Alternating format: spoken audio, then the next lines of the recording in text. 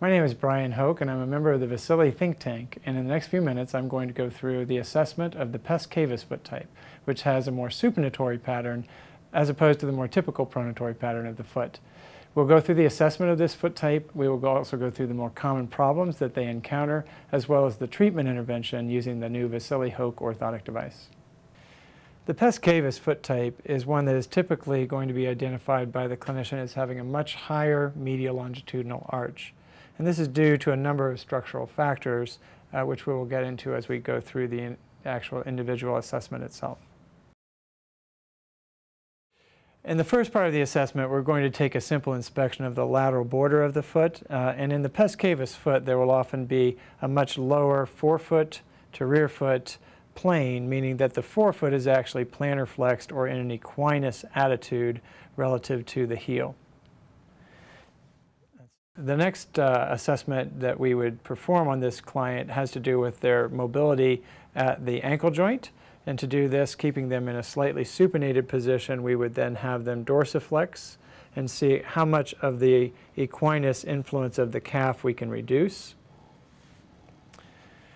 The next thing we're going to assess is the mobility of the midfoot region. So in this assessment, we're going to stabilize the rear foot, push the rear foot into a more pronated position, and then assess the mobility of the forefoot. In a mobile forefoot, we're able to fully reduce the forefoot equinus. In the more rigid foot, you will meet stiff resistance, and you'll see a lack of mobility along the oblique axis of the midtarsal joint. So the next thing we're going to look for is the position of the foot with regards to the alignment of the vertical bisection of the leg. In the PVC Cavus foot, the forefoot is typically more adducted towards the midline, making the base of the fifth metatarsal much more prominent.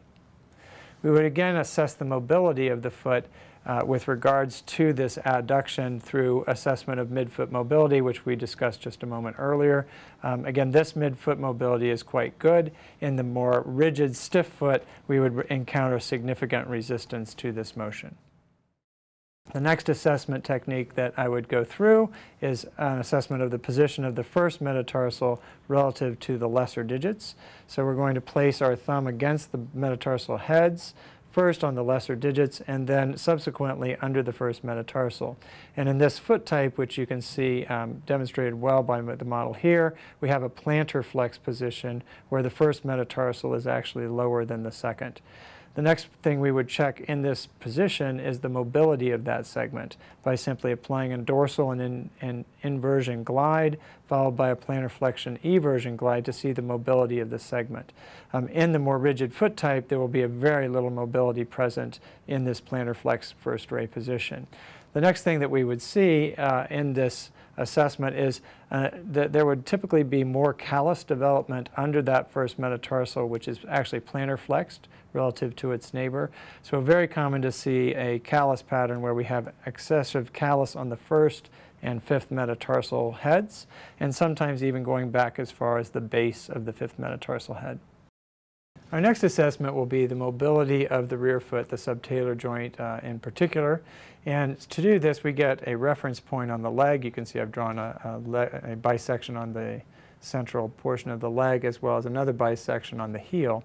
We'll then take the foot through normal subtalar triplane motion where we're everting but with a component of abduction.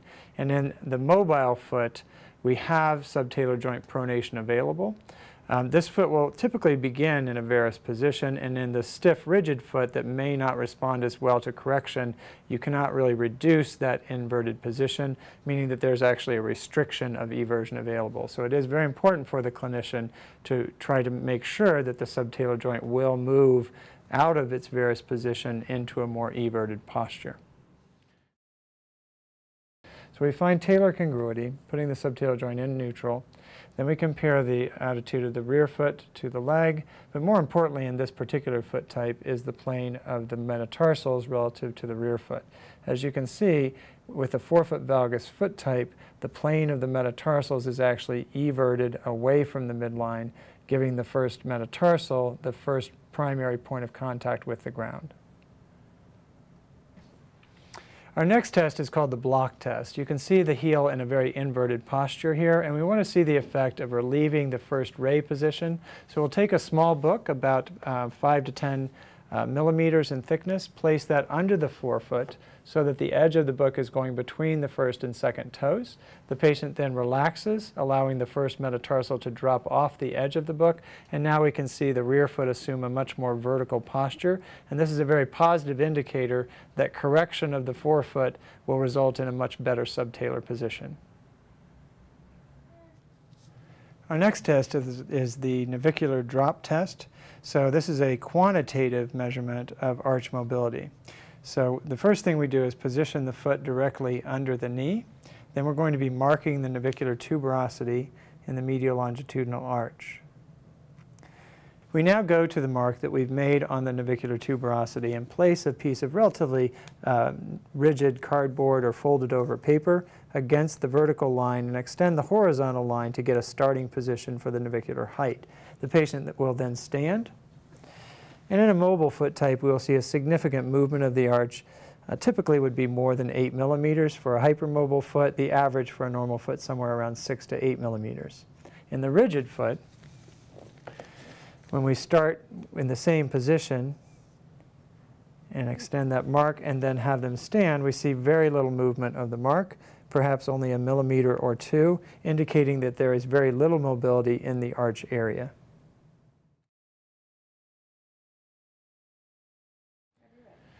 With this high arch foot type, the first ray is typically in a plantar flex position, which can create problems of its own, but actually does create slack within the plantar fascia, allowing rather free dorsiflexion of the hallux when we pull it up passively.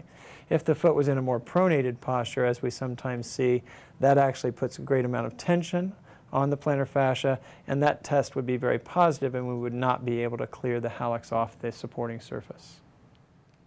The PVC Cavus Foot Type can present with a myriad of pathological problems. These begin with simply the rigidity of the foot causing shock, which is both absorbed within the foot and can create some rather painful conditions with regards to midfoot arthritic changes, as well as shock going up the lower extremity, causing pain or stress fractures in the shin, as well as things going proximally even up into the pelvic girdle and back, causing low back pain. Within the foot itself, this can also result in overload to the plantar flex first metatarsal, creating sesamoiditis of the small bones beneath the first metatarsal, as well as stress to the soft tissues which control this supinated posture. As the foot moves towards supination, the muscles on the outside of the foot are forced to resist that and decelerate that motion. So this foot often presents with ankle instability, ankle sprains, recurrent ankle sprains, as well as tendinitis of the muscles that course around the malleolus, the peroneus longus and brevis, causing chronic tendinitis type problems to those particular tendons. In the past few minutes, we've been able to go through the assessment of the foot, a little bit of a discussion of the type of injuries that this foot encounters in common daily activities, as well as an intervention that may be helpful to manage this foot's medical conditions. We hope that you'll find this helpful in managing the supinatory PVC Cavus foot type.